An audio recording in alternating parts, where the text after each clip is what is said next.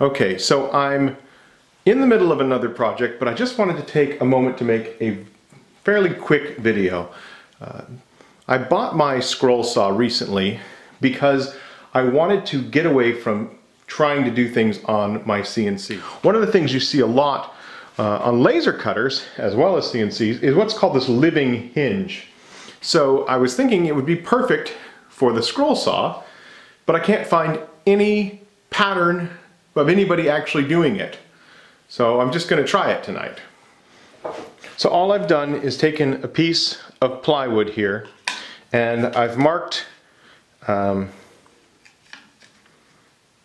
intervals every ½ inch going this direction, and I've sort of drawn out the pattern that I think I want.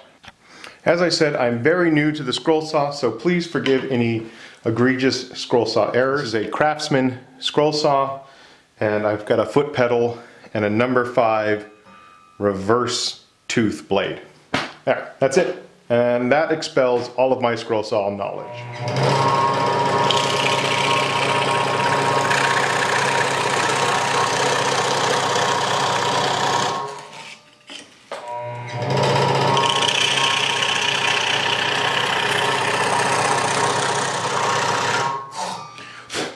Okay, so looking at this kerf that I can cut, it is really thin. I mean, I shouldn't have any trouble bringing this closer together, and maybe I should have done that.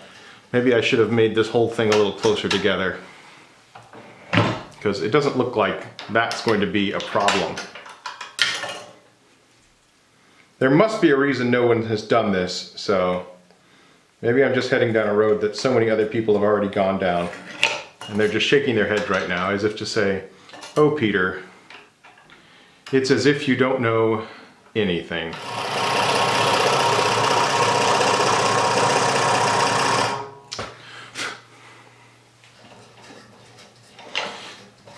So after every cut, you have to detension the arm, loosen the grip on the blade, remove the blade, pull the workpiece out, put the blade through the new hole, re-tighten the set screw, and then re-tension the arm.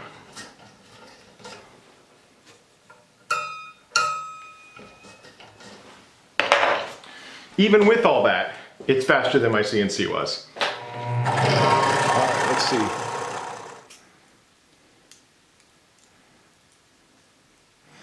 Yeah, I can go more. I can go more. I'm gonna go more. Let's push it.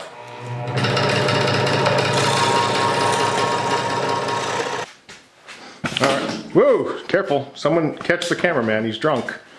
So can you cut a lattice hinge on a scroll saw? Yeah, actually, you can. And if you can do it on a scroll saw, you can do it with a coping saw. So there you go.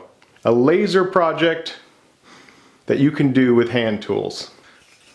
Not too difficult, considering that I am pretty much a scroll saw newbie, and I did it in not very much time. Somebody with actual real scroll saw skills could knock this out of the park. And I think widening this center kerf here a little bit would probably make it work even better. So here we go. I just went back, widened up the kerfs, a much better radius. So the next step, obviously, is to make a proper pattern and cut that out with even spacing so you get a nice uniform hinge. But we are 90 degrees with our ragtag test here. Well, there's my distraction for the night. I guess that means I have to actually get back to doing my other project.